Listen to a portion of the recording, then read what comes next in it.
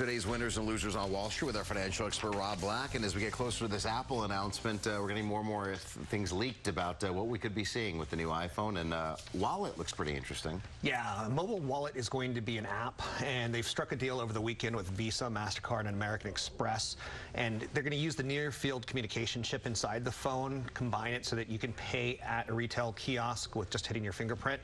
I like the idea. Again, it brings up crazy question marks with the leaked celebrity topless nude photos. Do you really want to put a debit card in a phone? Not me. I'll put a credit card, though. So it's nice to see they're getting in this area. They've got 800 million iTunes users as far as accounts go. The advertising, that's the back door here. This is all about advertising. Apple will be able to get about $300 per person who uses the iPhone because they'll be able to send them ads, that are targeted. Like they know you just went to Banana Republic. Boom, boom. You get an ad for a Banana Republic competitor and a discount. So I like the potential. All right, we're watching television, and we watched the transgression, the move to HD TV. Yes. And now 3D, I'd say, was kind of a bust, wouldn't you? 3D TVs. I would absolutely say it was 4K. Have you seen 4K yet? I haven't. I hear it's amazing. Yeah, I've seen it. And you have to go to like a Best Buy. Okay. That's my advice. So it's basically 4 times more resolution than correct. HD? 4 times the pixel density. You do notice a slight difference if you've got good eyesight. Not a crazy amount of difference.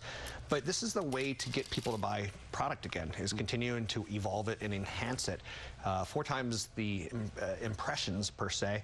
It's going to be in about 10% of North American homes by the end of 2018. It'll be in 50% of all homes by the end of 2024. This is a plus for Best Buy because, again, you want to go see it, and then when you're there, of course, you're probably going to showroom, get it from Amazon delivered to your house. But 4K is it's getting faster adoption than HD television ever did. So it's a product that I want. 55-inch TV at Best Buy, about $3,000. But prices are dropping about 40 to 50% year over year at this point in time. Great. So you and I are just waiting for the price to come down. That's right. Under Armour. I mean, there really seems like they're giving Nike a little run for their money. Under Armour seems to be everywhere just in the last couple of years. Yeah, and they tried to go after one of the NBA's biggest stars. KD, Kevin Durant. $265 million offer to get him to endorse their products. But Nike had the option of saying, nope, we'll take that offer and we'll match it and or go higher. That's exactly what Nike did. It's going to be north of $300 million deal for 7 years. He's going to get paid more for wearing shoes than for playing basketball. Nike's market of the basketball, of the NBA, is about 96%. That's pretty impressive. Under Armour is about 1%. This was going to be about 10% of Under Armour's total advertising for the year. These are 2 great companies, both going the right direction. I like Nike because they're a giant. I love Under Armour because they have the ability to steal from a giant. Although in this case, they did not. Okay.